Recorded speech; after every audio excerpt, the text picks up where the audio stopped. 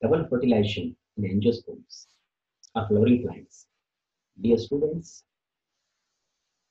double fertilization is one of the unique characteristic feature of angiosperms, and it was discovered by S.G. Navaschin in Fritillaria and Lilium plants.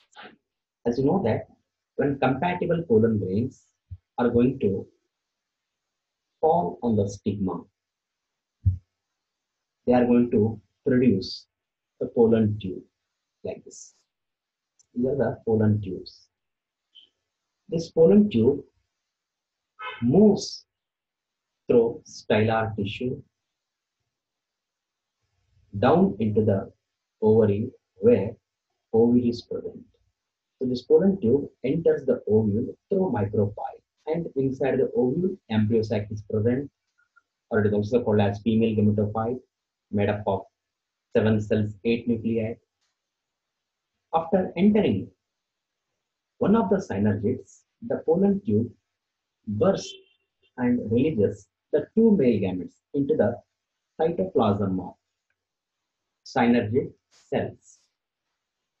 One of the male gametes, so here in this video, these are the 2 male gametes, blue colored spots. One of the male gamete move towards the egg cell, and the nucleus of male cell fuses with its nucleus, thus completing the syngamy or fertilization. This results in the formation of a diploid cell, that is zygote. The other male gamete, this is the second male gamete, move towards the 2 polar nuclei. So these are the 2 polar nuclei and fuses with them to produce a triploid primary endosperm nucleus. In short, it is abbreviated as PEN.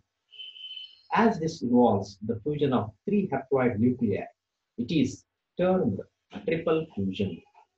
Since the 2 types of fusions, syngamy and triple fusion, takes place in the embryo sac, the phenomena is termed double fertilization.